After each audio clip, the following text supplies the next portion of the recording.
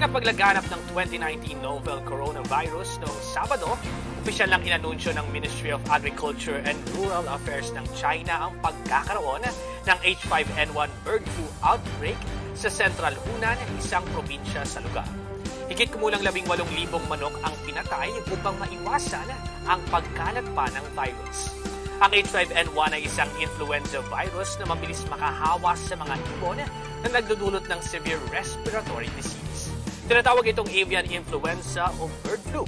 Ang virus na ito ay nakahawa rin sa mga tao na mayroong mortality rate na 60%.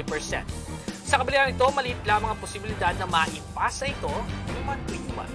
Pero gaya ng lahat ng virus, ito ay nag-evolve. Kaya naman posibleng makahawa ito galing sa isang tao papunta sa kanyang kapwa. Ito ang iniiwasan ng World Health Organization o WHO, kaya naman agad itong kino-contain sa isang lugar.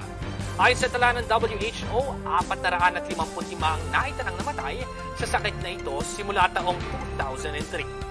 Ang H5N1 virus, isa ring malaking problema na hinaharap ng sektor ng agrikultura sa China.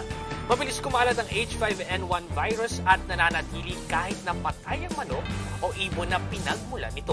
Kung patuloy ang pagdami ng kaso nito sa lugar, maapektuhan ang produksyon ng manok sa buong bansa. Dahil ang China ang ikalawa sa pwesto ng may pinakamaraming nailuluwas na karne ng manok at naungunang bansa naman bilang egg producer na may 42% global production. Sa ngayon, naka-quarantine na ang Hunan Province upang maiwasan ang pagkalat pa ng H5N1 virus sa mga kalapit nitong lugar. Para sa PanahonTV ako, si Patrick Utsu.